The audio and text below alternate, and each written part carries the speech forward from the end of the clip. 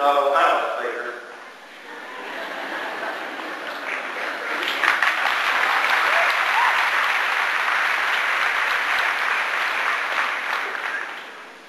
And thank goodness the weather cooperated with us tonight.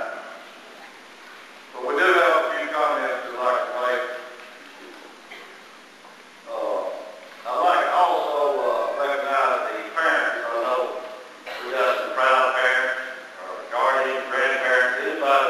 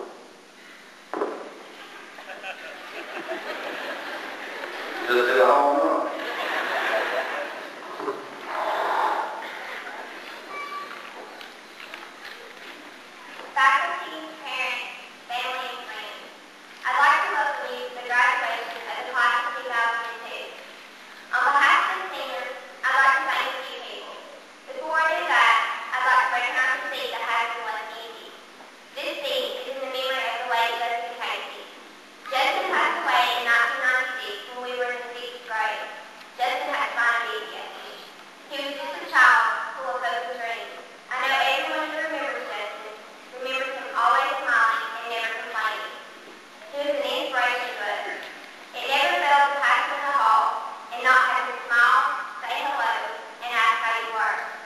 And we would always complain on things that didn't matter, just to never complain, even when he was deathly sick. Justin will always live on in our hearts, giving us hope and strength. At this time, I would like to ask everyone to stand for a moment of silence in remembrance of Justin.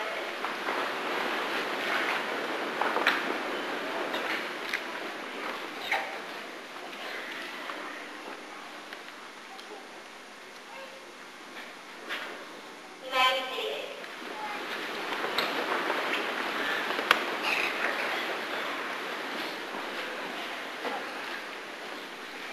To the faculty, I'd like to thank you for the support and help you have given us over the past 4 years. It is because of you that we are prepared for our future and everything that comes with it. There is someone I'd like to especially thank, Coach Bobby Smith. Coach Smith has helped each of us in many different ways.